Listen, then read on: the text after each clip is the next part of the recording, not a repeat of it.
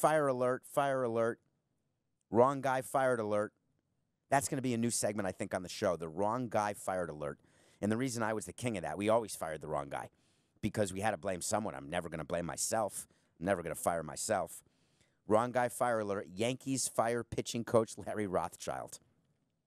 Yes, Yankee fans, can you explain to me why your pitching coach, longtime pitching coach, is taking the blame because your general manager chose to trade for Edwin Encarnacion and not a starting pitcher at the deadline, or chose to not get Verlander when he could have, or Cole when he could have, or Wheeler when he could have, even Jason Vargas when he could have.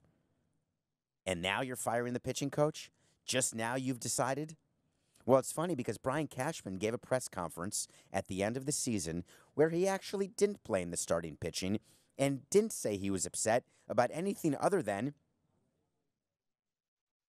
situational hitting. That's what Brian Cashman said. He said, very disappointing playoffs because we had some pretty bad situational hitting. Well, that's true.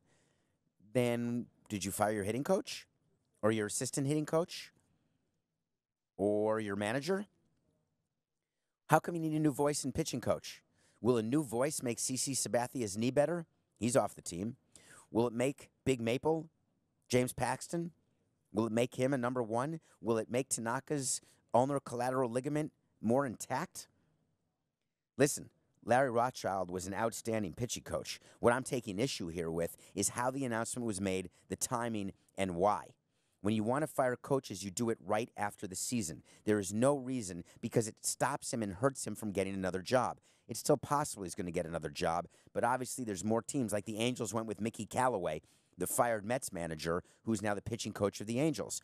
Why not give your coaches an opportunity to get other jobs in other organizations? What epiphany are you having from a business or on-field standpoint where you make a change during the World Series in your coaching staff? It's disappointing, but typical of the Yankees in that they are trying to blame anything other than the fact that they have made bad signings and they're coming off the worst decade since the 1910s in their franchise history.